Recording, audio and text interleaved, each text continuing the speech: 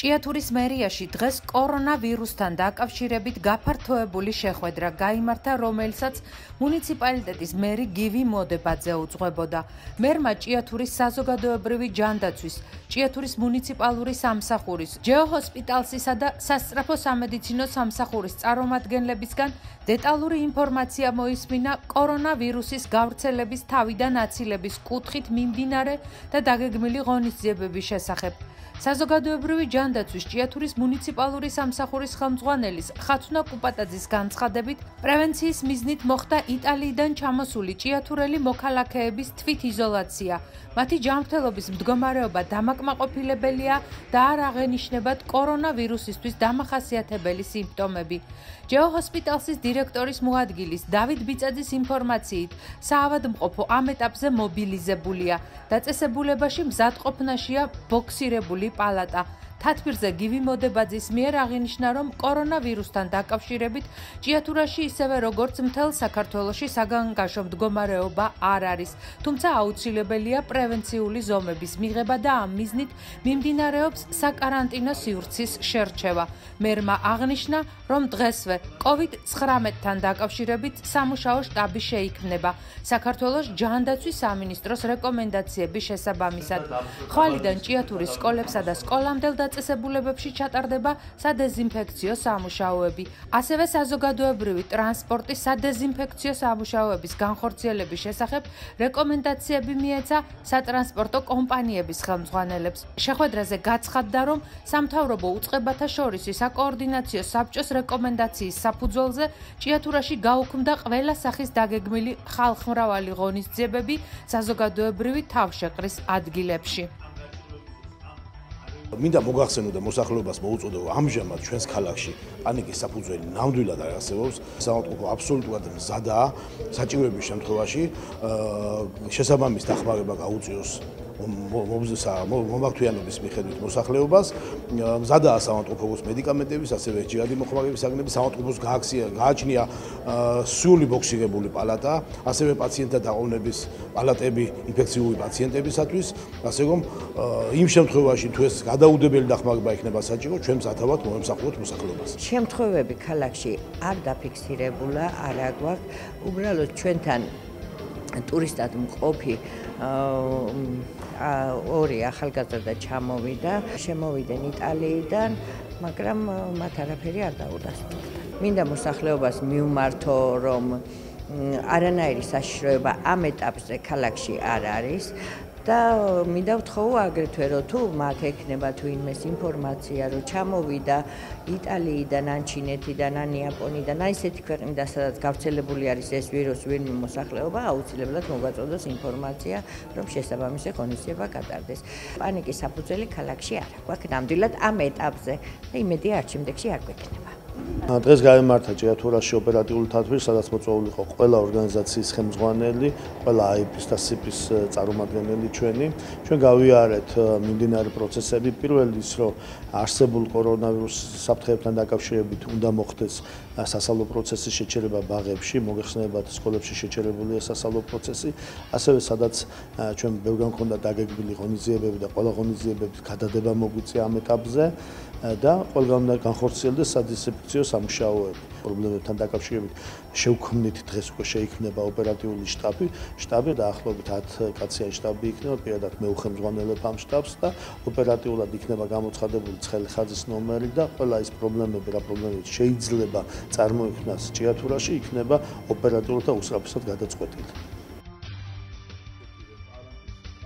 იმერეთში სახელმწიფო რწმუნებულმა ზვიად შალამბერიძემ რეგიონში კორონავირუსთან დაკავშირებით საკოორდინაციო სამუშაო ჯგუფთან შეხვედრა გამართა. შეხვედრაზე იმერეთის რეგიონში ამ კუთხით არსებული ვითარება და პრევენციული ზომები განიხილეს. როგორც ცნობილია, რეგიონში არსებობს საკარანტინო სივრცეები და არსებული სიტუაციის შესახებ ამომწურავი ინფორმაციის მიღება კოორდინირებულად ხდება. დაავადებათა კონტროლისა და საზოგადოებრივი ჯანმრთელობის ეროვნული ცენტრის იმერეთის სამმართველოს უფროსმა კოჩა გიორგაძემ შეხვედრაზე როგორც რეგიონის მასშტაბით, ასევე საკარანტინო ზონებში არსებული მდგომარეობის შესახებ ისაუბრა. საკოორდინაციო სამუშაო ჯგუფის წევრებმა დღევანდელ შეხვედრაზე კონკრეტული დავალებები მიიღეს, მათ შორის საქართველოს ჯანდაცვის სამინისტროს რეკომენდაციების შესაბამისად რეგიონის მასშტაბით სკოლებისა და სკოლამდელი დაწესებულებების, ასევე საზოგადოებრივი ტრანსპორტის სადეზინფექციო სამუშაოების განხორციელების შესახებ. სპეცეპიდ ზედამხედველობის და დეზინფექციის სამსახურის უფროსის რუსუდან ხაჭაპურიძის განცხადებით, სადეზინფექციო სამუშაოები ეტაპობრივად ჩატარდება და ყველა აუცილებელ ლოკაციას მოიცავს.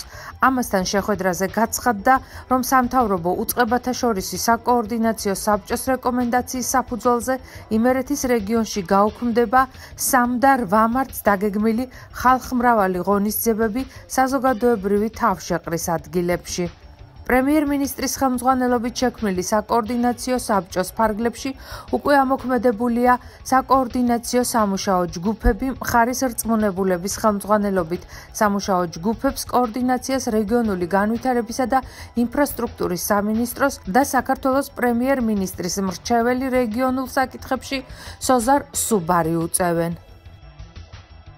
ორიგი შეხვედრა გავმართეთ მუნიციპლიტეტის მერებთან და შესაბამისი სამსახურის ხელმძღვანელებთან. მათგან მოვისმინეთ თუ რა პრევენციულ სამუშაოებს ატარებენ თავიანთ მუნიციპალიტეტებში კორონავირუსის გავრცელების წინააღმდეგ და მიეცათ ასევე მათ რეკომენდაციები თუ რა მიმართულებით უნდა გავააქტიუროთ კიდევ უფრო სამუშაო და როგორი მიმართულებით უნდა დავგეგმოთ ყოველდღიურად ეს სადეზინფექციო სამუშაოები, ეს იქნება სკოლები, ეს იქნება ბაღები, ეს იქნება სატრანსპორტო საშუალებები და ასე შემდეგ. ეს იყო მიღებული ძალიან მნიშვნელოვანი რეკომენდაციები და გადაწყვეტილებები იგივე თქვა სკოლებში, ბაღებში გასატარებელი ღონისძიებების, მოსახლეობის ინფორმირებულობის დონის ამაღლების მიმართულებით, საზოგადოებრივი ტრანსპორტის დეზინფექცია, დეკონტამინაციის სამუშაოების დაგეგმვისა და განხორციელების მიმართულებით და ეს ყველა ეს გადაწყვეტილება ხვალიდან უკვე მოქმედებაში იქნება მოყვანილი ადგილობრივი თვითმმართველობებისა და საზოგადოებრივი ჯანდაცვების მეშვეობით, რისთვისაც დიდი მადლობა მინდა უთხრა, რა თქმა უნდა, ყველა თითოეულ მათგანს, რომ ესე აქტიურად არიან პროცესებში ჩართულები.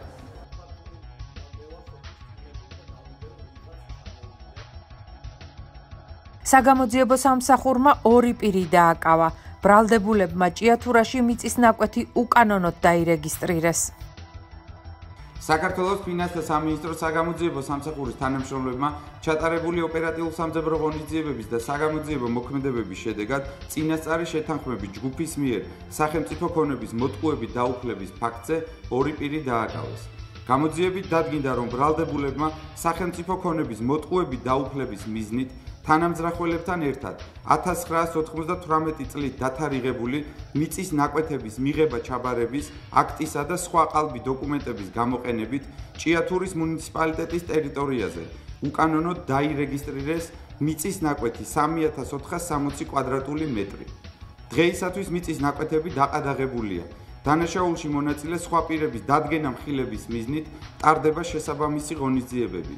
გამოძიება მიმდინარეობს საქართველოს სისხლისამართლის კოდექსის 180 მუხლის მეორე ნაწილით, რაც სასჯელის სახით ითვალისწინებს თავისუფლების აღკვეთას 4-დან 7 წლამდე ვადით. ეროვნული ბანკის მონაცემებით ლარი უცხოურ ვალუტასთან მიმართებაში მცირედით გამყარდა. დღეს 1 ამერიკული დოლარის ღირებულებამ 2 ლარი და 79 თეთრი შეადგინა. 1 ევრო კი 3 ლარი და 7 თეთრი ღირდა.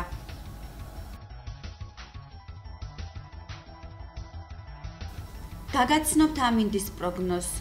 ხვალ 3 მარტს უნალექო ამინდია მოსალოდნელი აღმოსავლეთ საქართველოში. ჰაერის ტემპერატურა ღამით +1 გრადუსი დაფიქსირდება, დღისით კი ტემპერატურა +20 გრადუსამდე მოიმატებს. უნალექოდ ჩაივლის დღე დასავლეთ საქართველოშიც. ჰაერის ტემპერატურა ღამით +2, ხოლო დღისით +23 გრადუსი სითბოა ნავარაუდები.